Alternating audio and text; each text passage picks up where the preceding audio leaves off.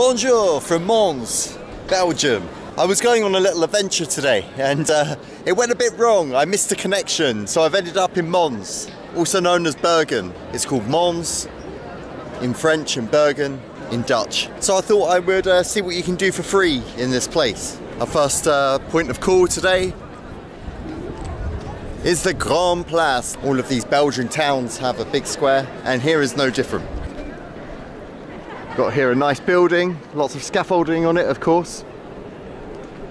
Some nice flags outside. For some reason there seems to be a Peruvian flag. I guess it's like a local flag for the city. And what's really nice is the terraces are open again. You can't eat and drink inside, but you can outside. So it's nice seeing the cities coming back to life. I spent my weekend on a couple of terraces around Brussels and it was good fun. But now let's go and see what else we can do in this nice city.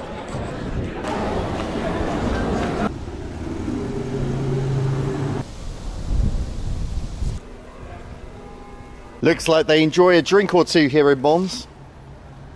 Wow, what a state. Bootle, it's a place up near Liverpool, in my home country. For some reason, the square here seems to be called Bootle Square. Maybe there's like a twinning program or something between these two remarkable towns. Something quite cool you might find in cities around Belgium is in different neighborhoods you get these kind of boxes where people put things that they don't want anymore, which people might want. So let's see what we can find in one of these. You've got some naked dolls. You've got a French copy of 50 Shades of Grey, look there. And some old DVDs, kind of stuff you can't even sell anymore, I guess, or people just want to share it around. Garfield, the film, looks like a bootleg copy. If you're short on reading material, come to one of these and you're bound to find something. Learn a bit of French vocabulary with the French version of 50 Shades of Grey. And we're down in kind of the southwestern corner of Belgium, along the border with France. It's quite cool, it's got a bit of a Frenchy feel to it. Things have quite a few undulations, there's a few hills here. It's not like when I go to one of the Flemish cities and obviously it's all flat everywhere.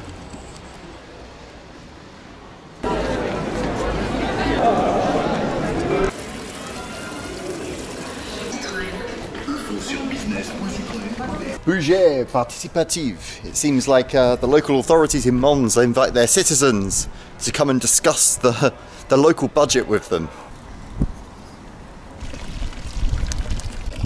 Apparently there are 3 of these fountains around the city and they date from the 1700s. There were quite a lot of them around in the city in the different squares back then. But now there's just a few examples around. This is the Collégiale Sainte-Waudru. It's an example of Gothic architecture. Big old church. Make sure you come before 6 o'clock because it's closed now and I can't go in. There's this beautiful park which is ruined by this statue thing. Look at this. Some girl sitting down with some scissors and a butterfly on her.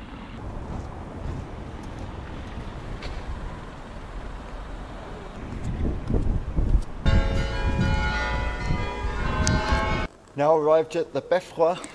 It's a Baroque style belfry which is unique in Belgium and the most well-known monument in Mons. The tower was damaged in 1548 in the Great Fire. The tower served as a watchtower for the town, as well as telling local people the time, which is why it has this clock on it and the bell inside, I guess. A nice city just to wander around through these narrow cobbled streets.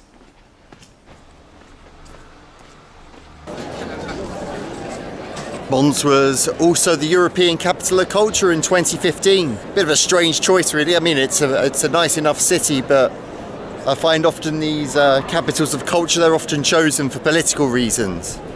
Maybe somebody was friends with the mayor or maybe they just wanted to shine a little bit of light on this relatively unknown corner of Belgium, I guess. It's the town hall, the Hôtel de Ville.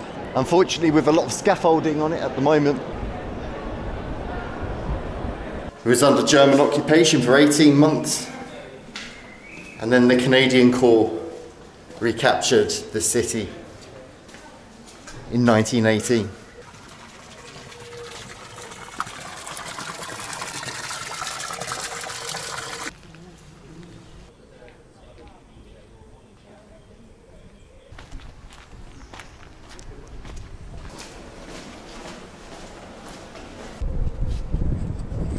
Another church, the Church of St. Elizabeth. So yeah, I think we can conclude Mons is full of churches. Oh, the irony. This boarded up bar is called Au Bon Vieux Temps, to the good old times.